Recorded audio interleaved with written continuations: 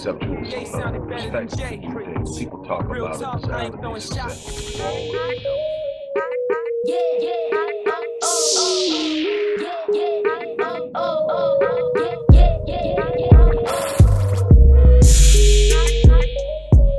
Dr. Rick Wallace here, dropping in with a little special announcement. For those who have followed me for any stretch of time, you know, outside of the businesses that I run, like Myriad Business Solutions, the Visionetics Institute, Odyssey Media Group, I also do a great deal of work inside of the inner city communities in Houston, Dallas, and other areas.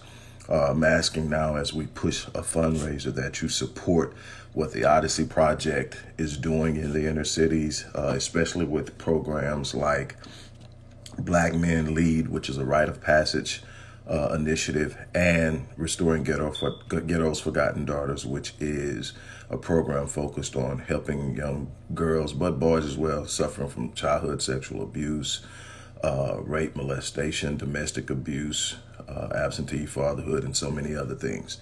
The information will be in the box. Thank you. Hello, everybody. Dr. Rick Wallace dropping in on you. I'm going to do everything I can to be as brief as possible, but I have to talk about this. You heard the preemptive video. If you believe in what we're doing, show some love and support, because we definitely need to increase our efforts. I'm going to start with the whole Brittney Griner thing. Being a Houstonian and actually being from the north side of Houston and being aware of Brittney when she was at Nimitz High School before she became Brittney Griner. She's always been known because we're talking about she was 6'8" in high school, dunking and doing all the things she was doing. So she got a lot of notoriety. But so knowing her outside of who she is, representing the LGBT community and all this other stuff that's going on now, she's Brittney from Nimitz High School. And so there's a part of me that's definitely happy that that's over. Let me first be very clear in saying this. Brittney Griner was a political prisoner. Am I saying that she shouldn't have been more aware of the possibilities and the political climate between the U.S. and the Russian government and a bunch of other things, and she shouldn't have had that vape pen with her? I'm not saying she shouldn't have. I'm saying you have a responsibility to yourself, but I'm saying that people do things that they shouldn't do, and we have a right and a voice to sit up and say if we don't believe what the consequences were in correspondence with the infraction. We have a right to say that. But when it's someone else's government, you have very little influence, if any at all, to do anything about it. And that's where most of Americans found themselves, pulling for her, but saying we don't have anything, and demanding that the government do something. Now that the government did something and they made a swap, now there's a measurement going on whether it would, you know, whether it should have been Brittney or whether it should have been a Marine, or something like that. That's the argument going. Everybody is pissed off because she actually got released based off a prisoner swapping. I'm not here to talk about the yays and nays of that. I'm here to say it was a political act in the beginning. She was a political prisoner. In my opinion, all political prisoners should be freed. I don't think that I want to be a part of trying to determine whose freedom is more important than the others. Everybody has some things about them that other people may or may not like. I don't want to be judging somebody's need to be free based on differences in lifestyle, differences in opinion, and things of that nature. I do believe that if this Marine was taken as a result of being a Marine, I think definitely there should be some efforts put forth to bring him home to his family. That's what I think about when I think about people being released, when being held. To me, it's not being in prison. You're not in prison. You're being held captive. You've been kidnapped, and you're being used as leverage. You being used to make political statements. You being used to push and force action.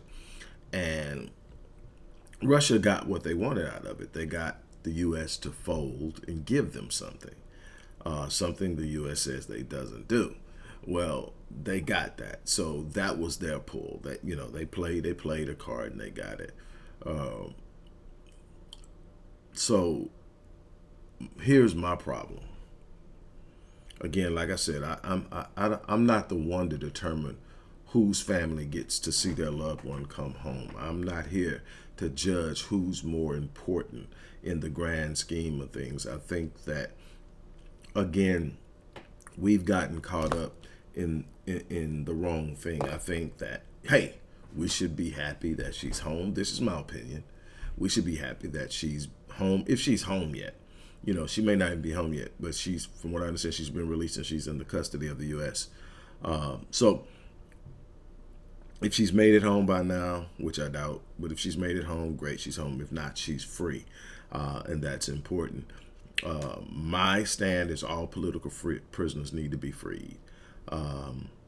If they're solely being held for the sake of leverage against other governments, they need to be freed. That's my opinion. The order in which it happens isn't up for me to decide. That's something I don't want to give a whole lot of energy to because, again, I don't control it.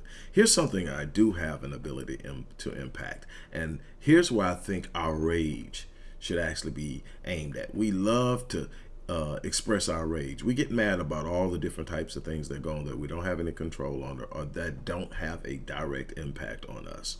And we lose sight of the things that do. I was sharing with my partner, business partner, Tiffany Banks, and there is a case that happened last month. I don't know how it got past me because none of this stuff lands on my desk. But Tiffany brought it to my attention. She shared it. A black man, 23 years old, I want to say. I'm not looking at the actual case now, but 23 years old.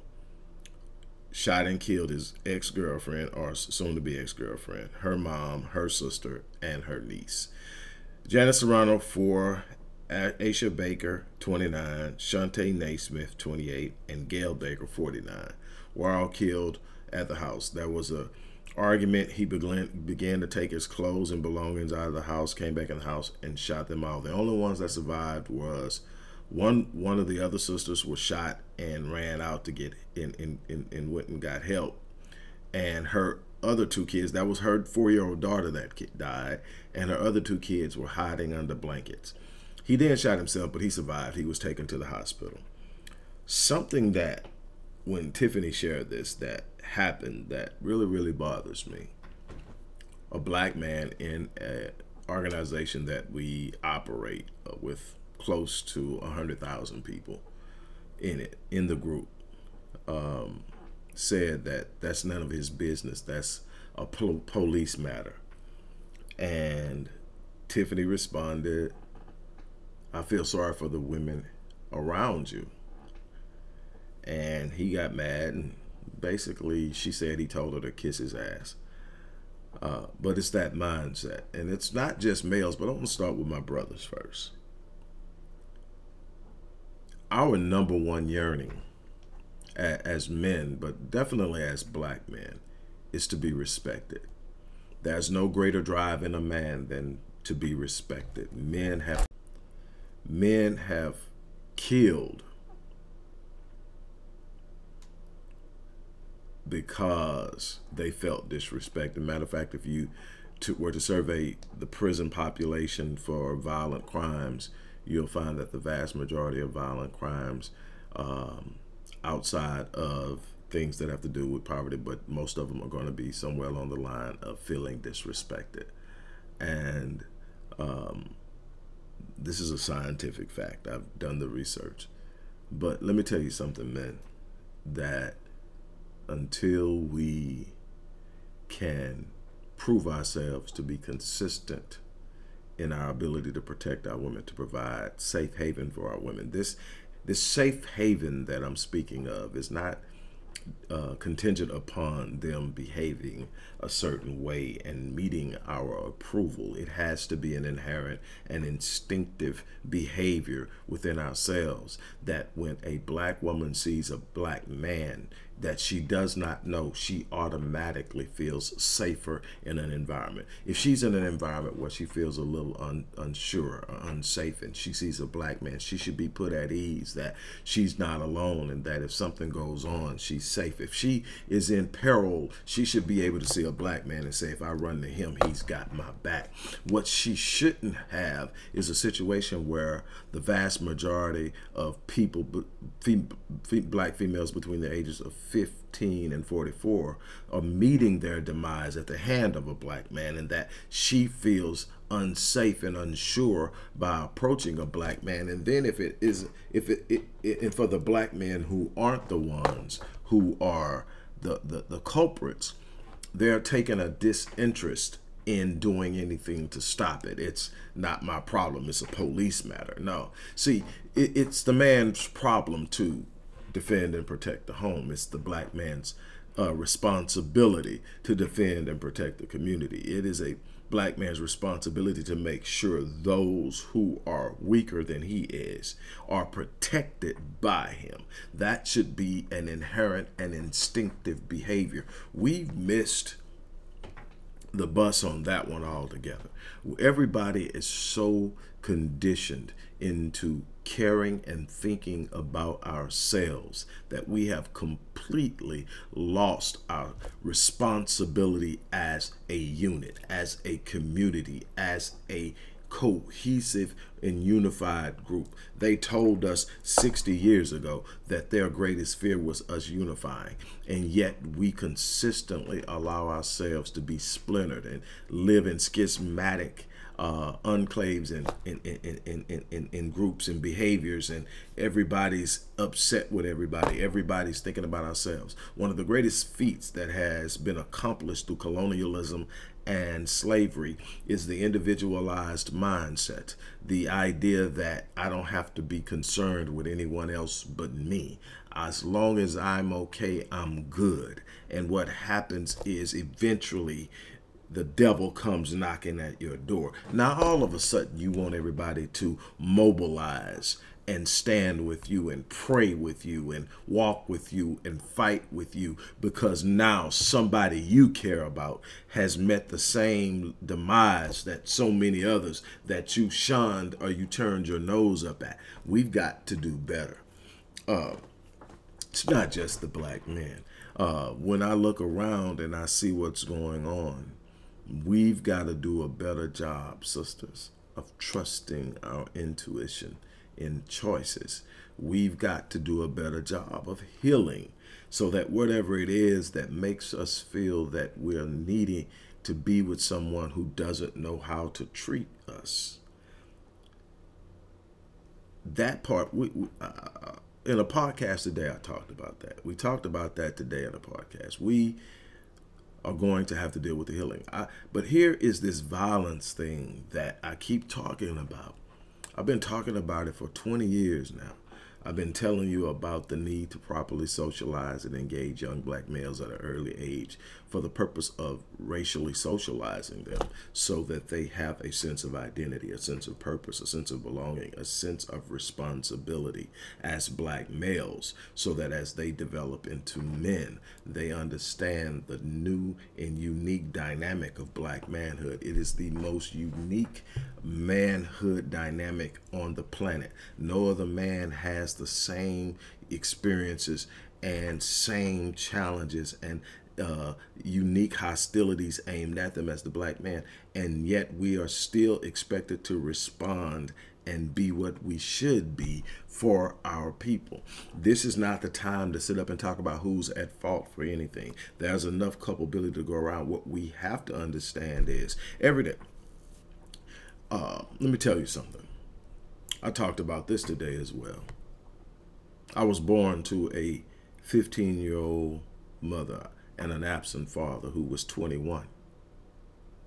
I never met my father. He never thought enough of me to make his presence felt at any point in my life until he passed away when I was 14. The first time I ever got to see my father was at his funeral. So the father I had, the role model I had was my great-grandfather. My grandmother's father was the closest thing I had to a father. That age difference made it real difficult to relate in a normal way of relating and aspiring, because he was so much older than me. There was so much he had to move so far away from that he didn't relate to me, and so much that I couldn't see in my near future with him, because he was far beyond those ages. But he loved me enough that he modeled it for me.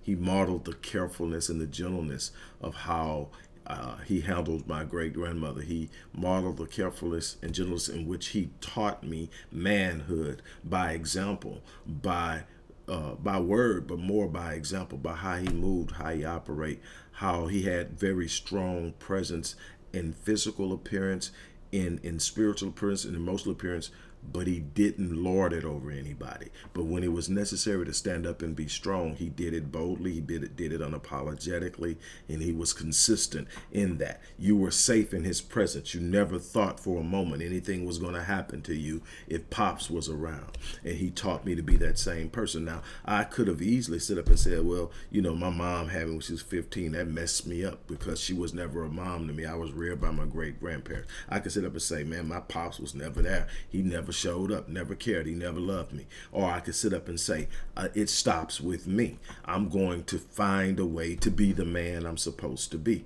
And see, I didn't only do that. I'm not saying I'm perfect. I'm not saying I'm the perfect father. I'm not saying I've been the perfect husband, and I'm not saying I'm the perfect man now. What I am saying is that every day I wake up and I want to be the best. I want to be what I'm supposed to be. I want my community. I want my family. I want the people who are in my periphery to believe that I got their back, that I'm going to stand with them, that I'm going to walk with them. And it's not always easy. Sometimes you're going to put yourself in peril to be a man. That's a part of manhood. Martin Luther King said, if a man doesn't have something for which he is willing to die, he's not fit to live. The problem is we want to go out and do everything, and we'll die behind stupid stuff, but we won't stand up for the thing that has value, the things that bring strength, the things that bring love, the things that bring power. We won't stand for that, but we'll go out and die over a block that we don't own. We'll go over and die over some sneakers. We'll go over and we'll pass that same mentality down to the younger bucks. And then some of us ain't dying for nothing. We're going to have to catch you to kill you because you ain't fighting for nothing. You ain't standing for nothing. And that's a problem. Everybody's mad because Brittney got released and the Marine didn't. Oh, there are a whole lot more political prisoners than those two. But that's what everybody's mad about. But nobody's mad about the rate at which young black women are dying.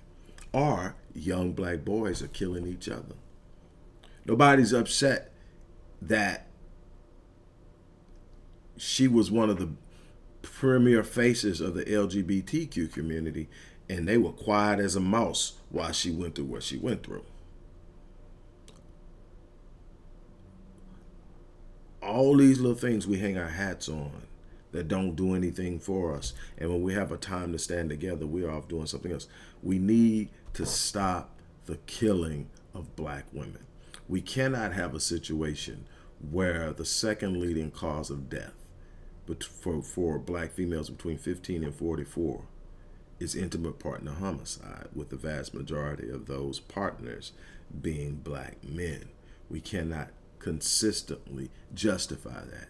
We cannot consistently sit up and say that it's okay by silent condemnation, meaning that we're not doing anything about it, we're not speaking on it, we're not standing on it. Silent condemnation is the equivalent of saying it's okay. You don't get to have silent condemnation. We don't get to have silent condemnation with our young girls and boys who are being molested in the homes, and we're pretending like it doesn't happen. We don't get to have that. We've got to stop with the silent condemnation. We've got to stop with the, if it ain't me, I ain't bothered with it. We've got to stop, and we've got to wake up, and we've got to sit up and say that it's not going to happen on my watch.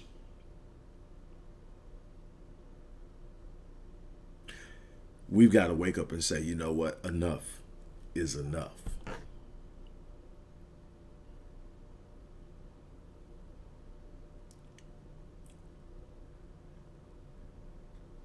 I don't have any energy to be trying to determine which political prisoner. I've been hoping that the young girl would be released. I didn't think that 9 years in a maximum security facility, 9 years of hard labor was the equivalent, but I don't make the laws in Russia. And I am going to say that, yes, it was her responsibility to understand that she had played for them multiple years. This wasn't new to her. So either she had been bringing it and it wasn't a problem because she is an athlete and, you know, contributing to the economy by way of being an athlete, or she got too comfortable. And my thing is, the reason I think that it was the former is because right at the time when there's this peak in hostility between the U.S. and Russia, she gets popped. Tells me they knew it was there. What is the chance of the one time that she forgets and accidentally packs it, they stop her? Tells me they've always known. And this was just one of those times where they didn't let her make it. And you have to kind of, again, have your pulse on the situation and on the environment. I'm glad, nevertheless, that she's been released. Whoever this Marine is, I hope that he gets released too. White, black, Latino, it doesn't matter to me. And while I have issues with my country, I have a respect for people who are willing to commit themselves to contracts where they give up their freedom and to move about in order to be a part of a military that defends this country. How they are used sometimes I definitely don't agree with, but I have a respect for people who put their lives in that situation. And so I hope he comes home. But we have our own war raging in our community. Too many of our children are dying. Too many of our women are dying. Too many of our young black men are dying. And not just from homicide, not just from femicide or fratricide, but also from suicide. There's so much that we need to be unpacking. And yet here we are.